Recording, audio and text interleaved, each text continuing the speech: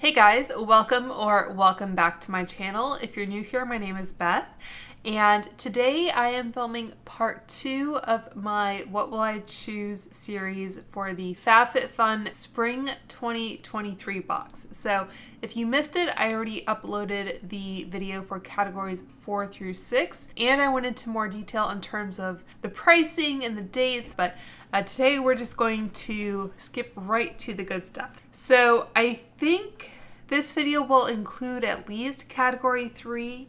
I haven't quite decided yet whether it will include categories 1 or 2, but of course if I end after category 3, I will film an additional video where I talk about categories 1 and 2. So as of the date I am filming this, that is all of the spoilers that we have so far. But on Friday, which is tomorrow in my time, they are sharing the past box favorites that will be added into all the categories. So I will be talking about those in a future video, as well as the refills and the boost options, which will be revealed next Monday and Tuesday.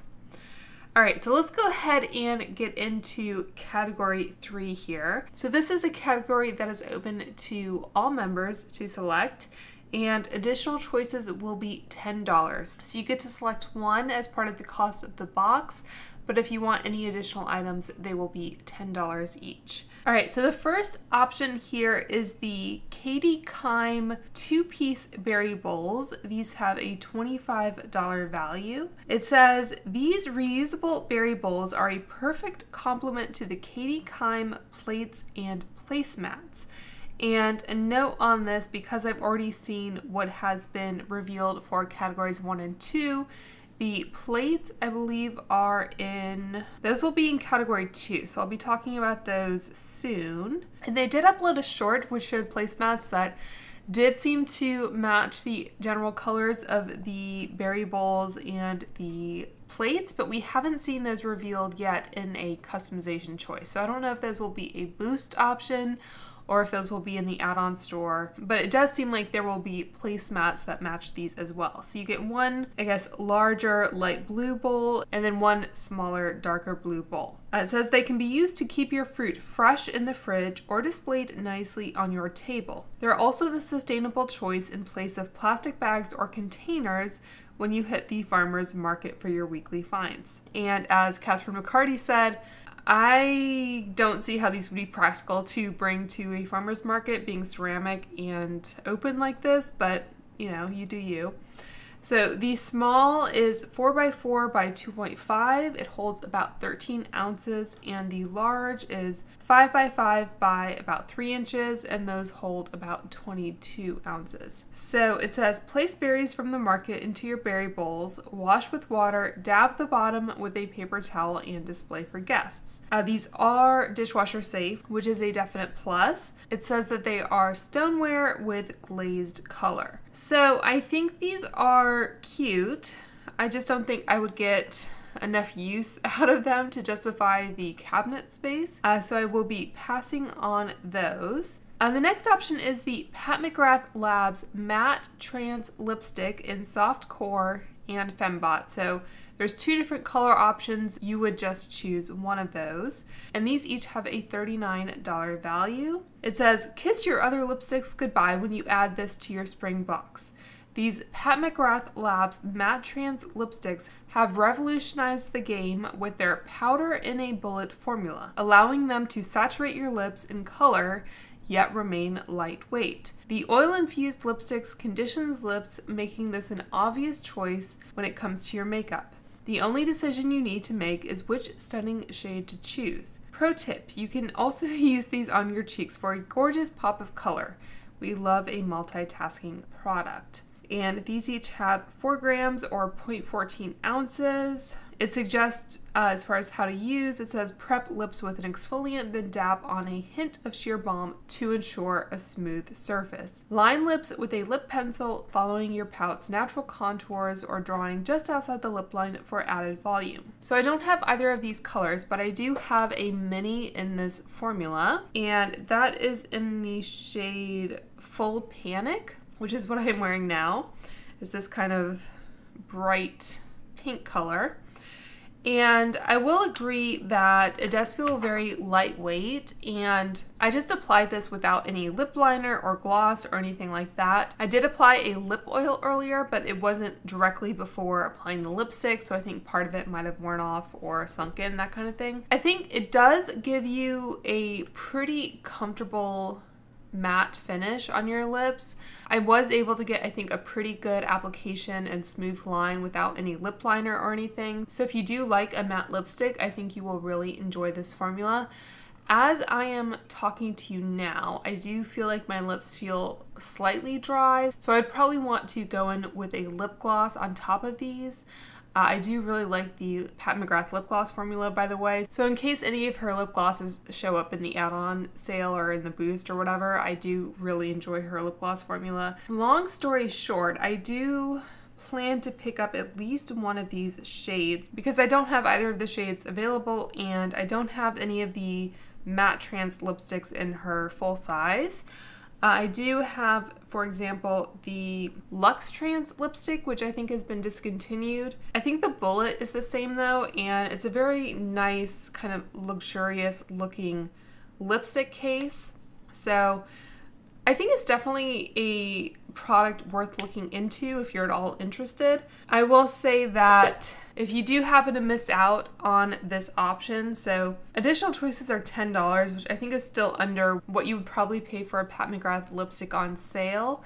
But Pat McGrath is kind of notorious for running pretty deep discounts on her site, like up to 40% off, especially around Black Friday. She often puts lip products on sale for like $12 or $14 each, something like that. So I would take this $39 value with a bit of a grain of salt, but I think still for $10, if that is an additional choice for you, I think it is well worth checking out. And just by way of description, so I think some of the product photos for Pat McGrath products are a little misleading. I'll try to give you a few different kind of renderings of what the shades might look like, but I think the still photos look like they're a little misleading. Fembot is a mid-tone neutral pink, and Soft Core is described as a cool pink, just for reference. And just looking at her website again, I don't know if this is because she's had, like I said, several sales recently, so they're just sold out or out of stock. I'm always a little suspicious when certain things go into a FabFitFun box or any other subscription box, because sometimes it feels like brands are trying to unload products that they're going to be discontinuing soon. So I don't know, it could just be a stock issue. I guess I would be kind of surprised if Pat McGrath released a new formulation of matte lipsticks, but you never know. So I'm not sure exactly which of those I would probably pick up. I might try to get both, to be honest. Both of these colors look like they would work well on me. They're not too kind of flesh toned or light, so I might get both, but we'll see what happens in my unboxing video down the road. Okay, so the next product is the Sprinkles Tumbler. This has a $30 value, and it's interesting to me because I did film the categories 4 through 6 video before the category 3 was revealed. And knowing what I know now, so if you recall, one of the options for category 4 was the Sprinkles silicone baking cup set. And I said that I already had some silicone baking cups, but I could see that being kind of a cute thing to include in a gift for a friend. And now that they have a tumbler from Sprinkles as an option as well, I think that kind of lends additional weight to what I was saying. And I do have a friend, Erin, if you're watching, click ahead. But I do have a friend whose birthday is in July, and she is a big baker. So I was thinking it would be really cute to pick up the tumbler, the baking cups, and the cookbook from the Sprinkles founder and put them all in a little gift. I think that would be really cute as like a little combination of items there. So I think now I might actually pick up the baking cups and this tumbler and pair them with the cookbook. Sprinkles does also sell like cupcake mixes or cake mixes, so if you have a friend who's maybe less DIY, I guess, when it comes to baking, if they want kind of a more quick and dirty solution. Maybe you could pick up a cake mix instead of the cookbook. But even just looking at the table of contents of the cookbook, they had a lot of, I guess, inspired recipes from different celebrities and that kind of thing, which seemed fun. So I might actually pick up one of those for myself, in addition to one for my friend. I think the cookbooks were like $16 or whatever, so it's not anything too crazy. So yeah, so I think that would be really cute. And if you really wanted to bulk it out, you could add your friend's favorite like coffee or tea or hot cocoa or whatever else they like to drink as part of the set, so they could have a little afternoon treat for themselves eventually. So yeah, I think I will be picking that one up. One thing I did want to mention about that product though was that it is not dishwasher safe, which is kind of a deal breaker for me. I guess it's kind of annoying when you gift something that's not dishwasher safe, but like I said, it would just make a really cute gift, so I guess it's up to your friend how often they use it. And the tumbler is 20 ounces. It just says keep drinks cold, so I don't know. I assume you could put like hot drinks in it as well. But anyway, my thoughts are still the same. Okay, so the next product is the Hanky Panky. What is this called? It just says Hanky Panky. It's a set of 2 thongs, basically. So it is a $48 value, and it comes in 2 different size options. One is standard and one is plus. It says, "This is the first season ever that we don't have you covered." Yep, in honor of our birthday, we're bringing you the cutest, comfiest way to get into your birthday suit with a Hanky Panky panty pack. So the standard fits sizes 4 through 14, and the plus size fits sizes 14W through 24W, and they are 85% nylon, 15% spandex, and they do have a cotton lining. So I have never tried these personally. I think they have kind of a cult following, or at least they did in the past, and I think these are kind of notorious for being very size adaptive and stretchy. I guess I'm just not a big fan of thongs generally. It's just not my preferred type of underwear.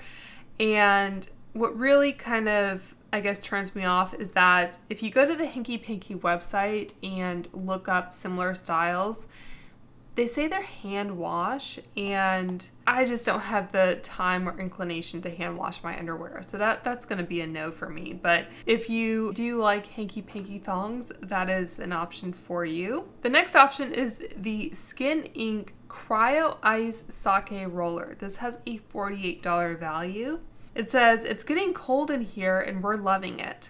This sake-inspired cryofacial brings the chill and increases microcirculation, minimizes pores, depuffs sensitive areas, reduces appearance of redness and inflammation, and even lifts your features." So what you do is you put the Cryo Ice Sake Roller in the freezer until it turns pink for at least 30 minutes, and then you allow it to sit out for 5 minutes before use. And you glide it onto clean skin using a pressing motion for a maximum of 30 minutes or until the device is no longer cold. So the tips, it says, store in the freezer in between uses, apply your favorite serums, and then use the device so it glides smoother. It's professional grade aluminum alloy and ABS. So it took me a while to kind of figure out what this was, just from the kind of single photo that was initially available on the FabFitFun community page. But basically it's the bottom bit that you kind of hold up against your skin. So it's interesting that they're including this and the like eye mask that we saw in a previous category as kind of like depuffing tools or whatever. Yeah, I just don't think I would use this. I mean, if it sounds appealing to you, it's a lot smaller than you would think it was just on first glance. And it does say it has a $48 value. When you go to their website, I think it says it's $24, but it has a $48 value. So I don't know if that's a limited time sale or what. But anyway, it's kind of cute, but I just don't think I would use it. So I'm gonna skip on that. The next product is the Fekkai Clean Stylers Root Lift Volume Spray. This has a $28 value. It says a targeted non-sticky volume spray that adds humidity-resistant volume and intense root lift to all hair types. powered by triple boost technology to volumize, lift, and restore broken keratin bonds. You get 5 ounces. It says shake before use. Spray targeted nozzle directly to the roots on damp hair from crown to brow level, front to back to cover entire top of head.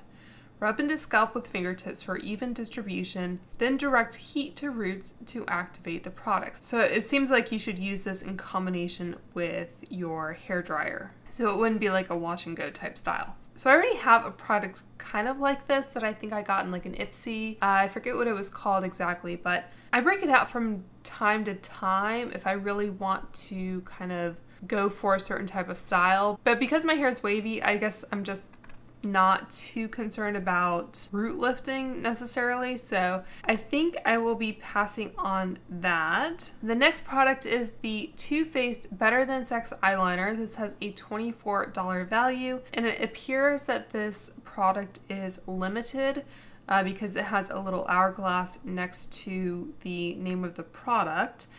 I will note that the Pat McGrath lipsticks, for example, I think in the video, the FabFitFun video that they uploaded, they said it was limited, but then on this community page, it doesn't say that it's limited, so I don't know if they've gotten more stock or what. But for now, this Too Faced Better Than Sex eyeliner is showing as limited. It says, this eyeliner is formulated to create the perfect line every time. The cutting-edge smudge-proof formula and the innovative dual fiber brush make a dynamic duo, clearly showing why this is an Allure's Best of Beauty award winner and one of the brand's best sellers. So normally I don't reach for a liquid eyeliner like this, so I'm leaning towards no on this one. I do break out a liquid eyeliner from time to time depending on the look that I do, and if I'm using like fake eyelashes, I tend to reach for a liquid eyeliner, but those times are kind of few and far between. I do like that it says dual fiber brush. I need to do a little bit more research because I don't know if by dual fiber brush they mean that it has both kind of a traditional felt style and a brush tip. Yeah, the website doesn't really provide any additional information. So if you have tried this product, let us know down below what your experience has been with it, if the brush tip does seem to be unique in any way. So I will probably skip on this one, but like I said, you never know what's going to happen when you actually go into customize. Okay, the next product is the Kate Somerville ExfoliKate Daily Foaming Face Wash. This has a $44 value. It says, wash the dirt and stress of the day away with this gentle cleanser formulated with AHAs and fruit enzymes to cleanse the skin and remove dirt, makeup, and surface impurities, resulting in smoother skin. And this is 4 ounces. It says, apply a small amount to wet face and neck and massage gently for 30 seconds. Rinse and gently pat dry. So it looks like it has lactic acid and glycolic acid are the AHAs. So my skin is on the drier side, so I think I will be skipping on this. I do incorporate acids into my skincare routine in kind of more limited ways, but I generally don't reach for an exfoliating face wash like this. I would rather have something that is going to kind of preserve my moisture barrier. So I think I'll be skipping on that one. The next option though is one that I will definitely be picking up.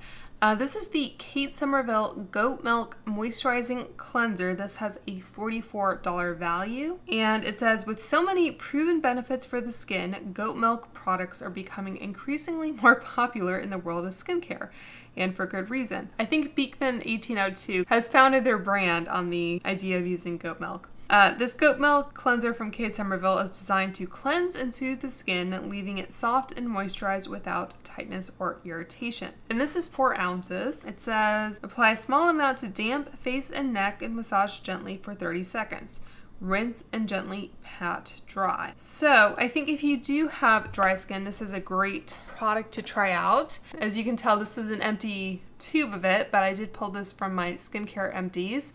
And this is the same size as well. I believe this is 4 ounces.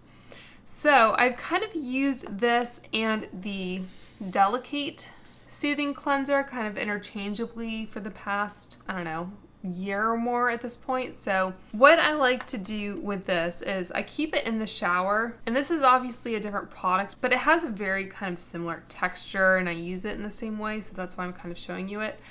So what I'll do is I'll wet my face in the shower and then I'll put some into my hands and kind of massage it into my face. And then I'll just leave it on my face while I'm washing my body, washing my hair, whatever else. And then I'll rinse it off at the end of my shower. So I almost kind of use it as a mask in a way, kind of keeps my face hydrated while I'm in the shower. So yeah, so I really like this as kind of a like lotion-y type cleanser. It doesn't really foam up. Let's see what happens if I just kind of spray it with some Fix Plus. Yeah, it's not really gonna foam up or anything, so if that is what you're interested in, it's probably not going to be the product for you. This kind of cleanser isn't one that I normally reach for to remove my makeup, so I can't really speak to how it does with that. I guess I can see that product kind of working as like a first cleanse if you're gonna double cleanse to remove makeup and everything, but I don't think that product alone is probably gonna be enough to remove makeup if that's what you're into. And this does have, from the goat milk, I think it has lactic acid, so if you are sensitive to lactic acid, again, it may not be the ideal product for you. Lactic acid is kind of nice for dry skin because dry skin tends to have that kind of, I guess, surface level dehydration and dead skin cells that need to be kind of sloughed off. So it does kind of have, I guess, some mild exfoliation properties, but it's really pretty gentle. It's not going to do a whole lot for you. It also has some honey extract, also has fragrance. So for me, having kind of, I guess, mildly eczema prone skin, I've never had any issues with it, but if you do have super sensitive skin, just make sure to take a look at the ingredients and like I've said before, maybe just pop them into the Paula's Choice Beautypedia page just to see if there's anything that kind of stands out to you. Okay, so that's a definite yes for me. And the last product here for this category is the Ren Clean Skincare Radiance Brightening Dark Circle Eye Cream. This has a $51 value. It says, sometimes you need a little help when it comes to looking well rested through the day, and we have just the thing. Combat tired eyes with this hydrating cream, proven to visibly reduce the appearance of dark circles after 7 days of use. Free radicals that cause puffiness are neutralized, and the eye area is smoother and brighter looking throughout the day thanks to the perfectly balanced mix of elderberry flower extract and glycogen. And you get 0.5 ounces. It says only use 1 pump for both eyes. Gently tap over the under eye, eyelid, and brow bone until well absorbed. So I do actually have this product. I had it stashed away in my skincare and I pulled it out and have been using it for like the last couple days since they announced this category. And I guess a couple things I like about this product. I like that it's in an airless pump. Let me show you the texture here. So that's what the texture looks like. I'd say it's decently creamy, kind of on that like thicker, kind of stickier side. I guess, like I said, because I have eczema, I'm always a little concerned that kind of more active eye creams are going to irritate. My eyelids in particular seem to be kind of eczema prone, so far it hasn't caused any issues, but I've only been using it for a couple days. So I don't know if extended use would cause any irritation. It has like a light scent to it. Let me see what the page says. Yeah, so I don't see any fragrance specifically listed, so I'm not sure what's giving it the scent. It's nice and pleasant to me. It's not too strong, kind of floral maybe. I guess what I don't like about this, it just feels kind of cheap to me, the packaging. So if you are someone who really, I guess, wants a very luxurious kind of experience with your skincare, I don't know if this is going to give it to you. I've used different Ren products in the past and I've enjoyed them, so I guess I don't have anything against the brand generally. I guess I'm just a little dubious that any eye cream can genuinely kind of darken the appearance of under eyes. So if you've seen any of my kind of, I guess, get ready with me style videos, you can see what my under eyes look like without makeup. Today, for example, I just used the new e.l.f. corrector, which is a pretty kind of substantial color corrector in addition to the Item Beauty concealer, which is a pretty kind of full coverage concealer. So I do have pretty dark under eyes, but I think part of that, you know, with genetics or just my skin tone, I think there's a limited amount that you can expect from an eye cream. So if you do have super dark under eyes, I guess I would encourage you to look into a corrector as opposed to a eye cream. And if you do want, I guess, a more kind of no makeup look, or something that's more kind of a skincare makeup hybrid, you may want to look into the Color Science Total Eye Renewal Therapy. This has an SPF of 35. It's a purely mineral sunscreen, and it does come in different shades. I have it in the shade Fair. And from what I understand, using a sunscreen can kind of help as well. But you can see this has a little bit of a kind of peach tone to it that kind of helps correct. This is what I use if I kind of have a no makeup day, but I want to look a little less dead. That is something that I'll reach for. It is kind of expensive. I think it's like in the $60 range. I've seen it pop up on Costco from time to time, but if you do have an FSA, a flexible spending account, I have been successful in getting this reimbursed through that. So it's basically getting it without paying tax, if that makes sense, like paying tax on the income that you used to purchase it. So hopefully that makes sense. But yeah, it's kind of a unique product, and one that I would recommend looking into if you do kind of deal with that issue, and again, don't want to go into the kind of corrector and concealer route. So I already have this, so obviously I won't be picking it up. Let me know if you are still interested in it. I'd be interested in hearing your experience. Okay, so I think I'm gonna call it there. That is the end of category 3 for now anyway. Like I've said before, they will have, I think, past box favorites. So I'll be covering those in a future video, as well as categories 1 and 2. So I hope you guys found this helpful. I'll have everything linked down below. And until next time, I hope you guys are all doing well and staying safe, and I will talk to you soon.